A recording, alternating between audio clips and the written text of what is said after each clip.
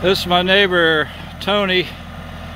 He brought his tractor over and showed me how to, he helped me set my sawmill up.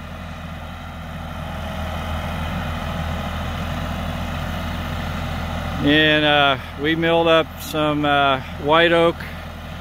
Those are, by the time I'm done trimming them down, I'll probably end up with 8-foot pieces. Some I don't know, I probably got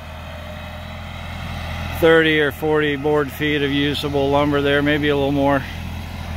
Thank you, Tony. So this is my sawmill. Tony's heading home. I bought this sawmill on Craigslist, off a guy on Craigslist. Last summer, and haven't really done anything with it until now. Tony helped me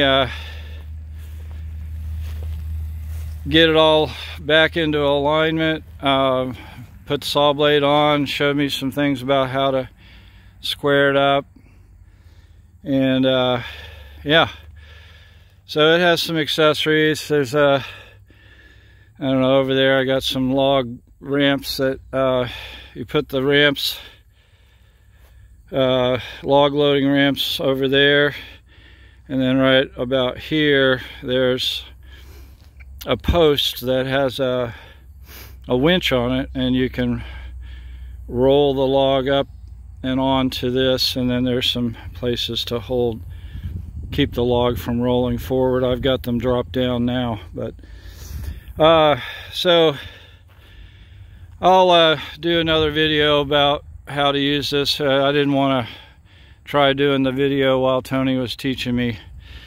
It's got a 24 horsepower Honda V-twin. I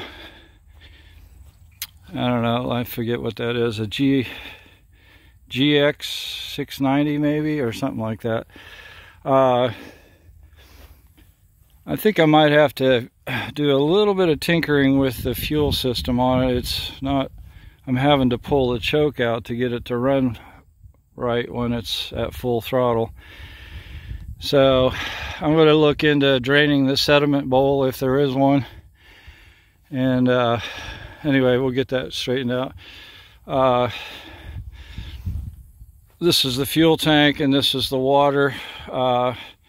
The water's set up so that water will flow down a small tube, and what it does is you can set it with a small valve that will allow a stream of water to flow onto the blade. It keeps the blade cool.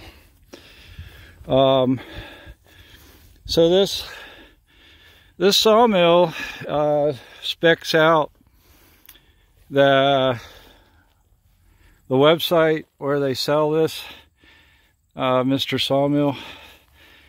They say that this sawmill will cut an 18-foot log. Not that I really want to try one that long, but it's supposedly capable of that. That's pretty good length in case I want to do some beams. Okay, I'm done.